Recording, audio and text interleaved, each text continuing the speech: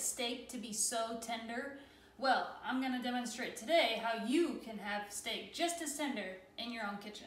I'm gonna use a ½ cup of olive oil, a tablespoon of Worcestershire sauce. It's a hard word to say, Worcestershire. 2 tablespoons soy sauce. It's okay if you don't measure exact. There's no right or wrong way in cooking, right? I'm gonna do about 2 or 3 sprigs of green onion, ½ of a lime and ½ of a lemon juiced. That's gonna help break down the steak. In this bowl, I have a teaspoon of garlic and a teaspoon of fresh ginger. You can use dried ginger as well. Then we're going to add in about 2 teaspoons of thyme. If you have fresh, that's best, but if you don't, dried is fine too, because that's what I have.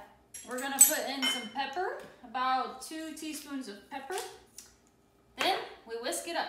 Might as well give it a taste test, see how we're doing. It's close, but we need some salt. Always give your stuff a taste test. Oh, good. In my Ziploc bag here, I have 2 pounds of sirloin steak. So I'm going to take my marinade and just dump it right on in the bag. Now, you're gonna try and get all the air out. Seal it, don't forget to seal the bag. Then you're gonna just smush it all around. You're just gonna let it sit for about a minimum of 2 hours, but it's best if you do it overnight.